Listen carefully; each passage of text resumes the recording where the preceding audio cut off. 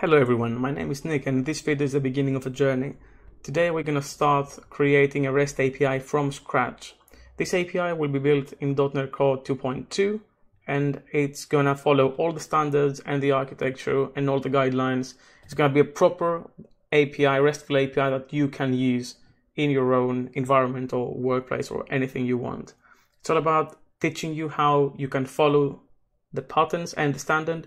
And the reason for that is there's so many videos out there that just show basically not a REST API. Just because something returns JSON does not mean this is a REST API. REST API is following the REST architecture, and we're going to do that in this video series.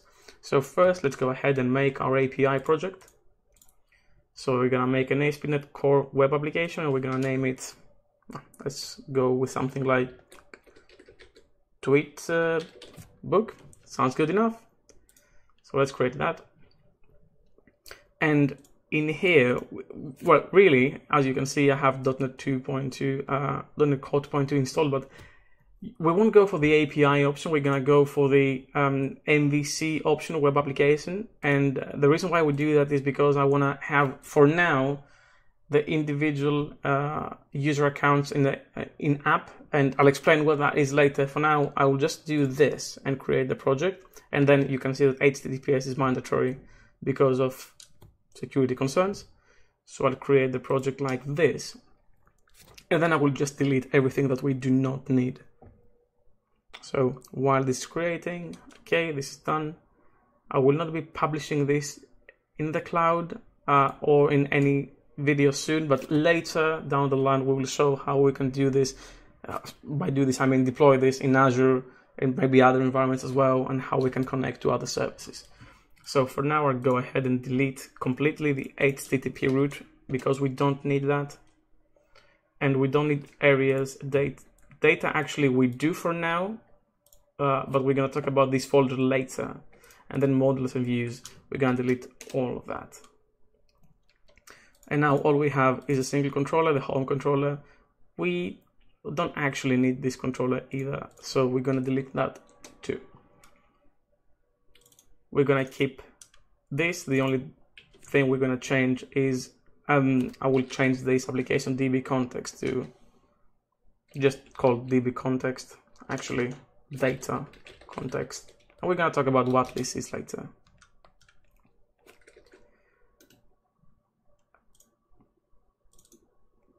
Here we have our app settings, and as you can see, this is using my local SQL Server DB to just generate these. We're gonna change that later, but for now we won't worry about it. Something I really want to do at this point is I want to remove the IIS Express integration, and I want to run this as an application, as an exe. So let's just delete this. And then here we have the address that our application will be launched at. So this should be good enough. We need this environment variable for testing purposes. So as you can see, this does not exist now. So we have the bare minimum that we need for our API. And as you can see, if you are familiar or not with these projects, we actually need to delete some MVC stuff that were left here. For now, we will delete this and this. We'll keep this because we're gonna talk about Swagger later. Use cookie policy can be removed, and use authentication can be removed. We will touch upon these things later. And use MVC will also change, but we won't do anything with this now. We'll definitely remove the Bootstrap integration, and we don't need these cookie policy options. So basically we remove everything other than this folder, which is why I wanted to create the project in the way I did. And we will use Entity Framework later.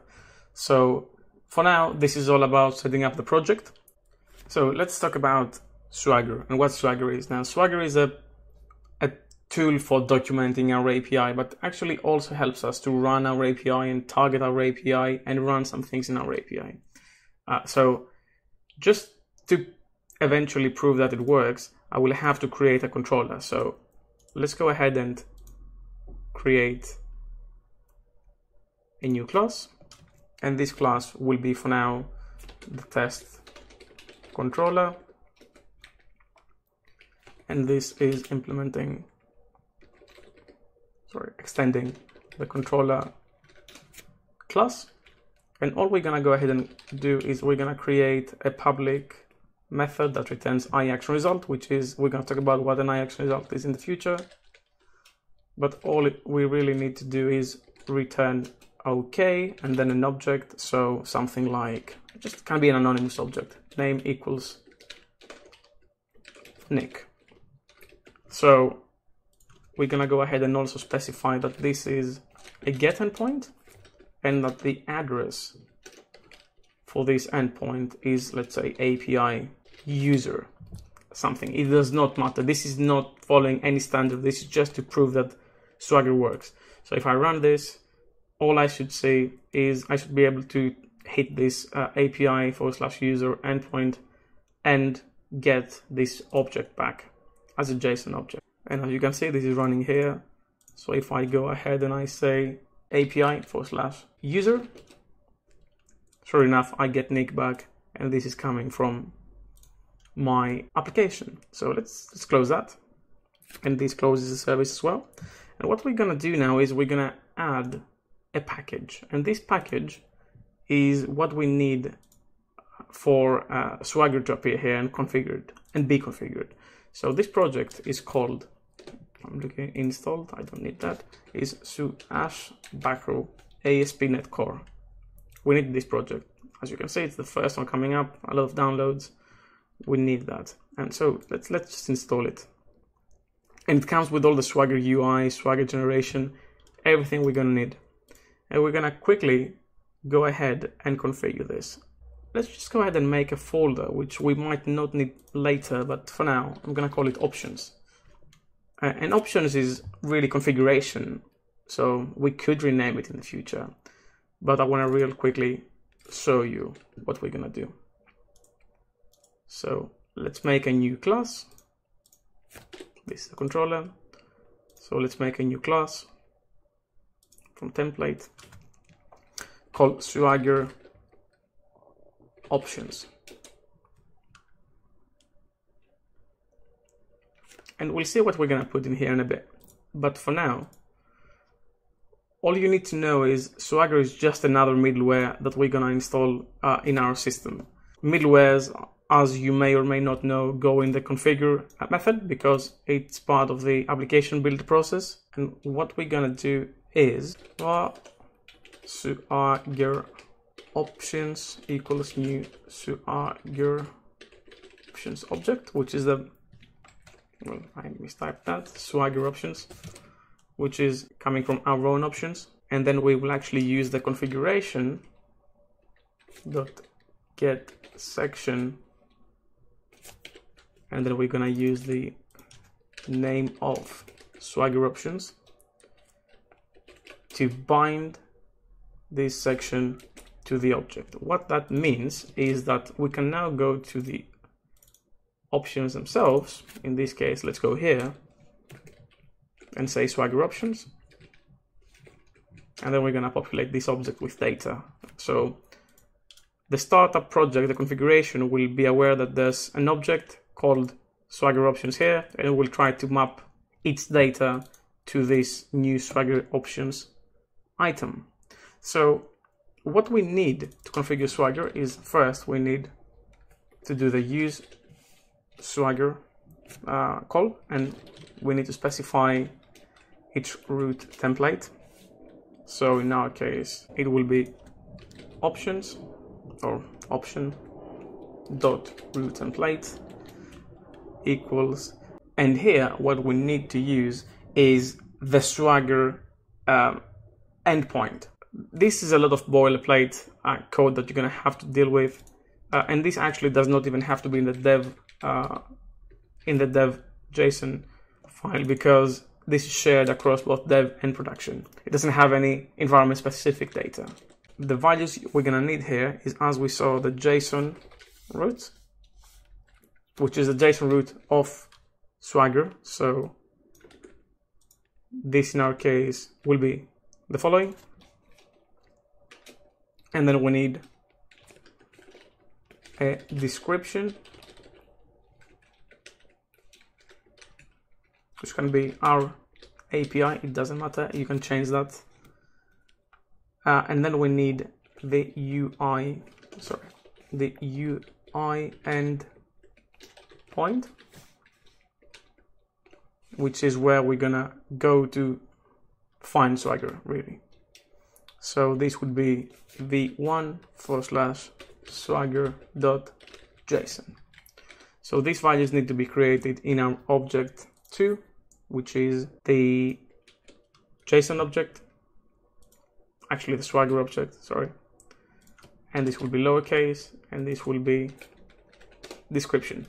So now we have the options here, we have the same object in the configuration. So what we can do is we can say, hey, option is Swagger options.json root. And the next thing we need to configure is to configure the Swagger UI. So use Swagger UI, and again, options, and we're gonna say option.swagger endpoint. That's what we need. It comes from Swagger options.UI endpoint, comma, and then we're gonna specify the name. So the name is a description, it can be anything you want. We also need to configure the services for Swagger to work. So I'm gonna go after MVC and I'm gonna say that services.add Swagger gen. Let's just say anything. This requires some boilerplate configuration again, and this could be x.swaggerdoc, and then we just give a name. In our case, it will be v1. Again, at this point, it does not really matter. We're just setting it up. We will talk about what these are later. And then we're gonna set the title of the API, and we're gonna say to it book API, and then version equals v1. At this point, this is all we need. So if I run this,